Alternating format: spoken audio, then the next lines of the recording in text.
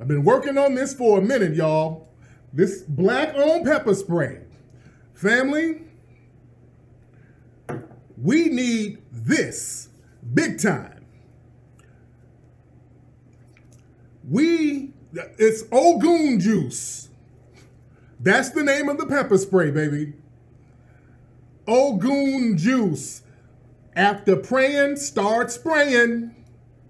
Family, we need this out here in the streets more than anything, because we got these vigilantes trying to attack us.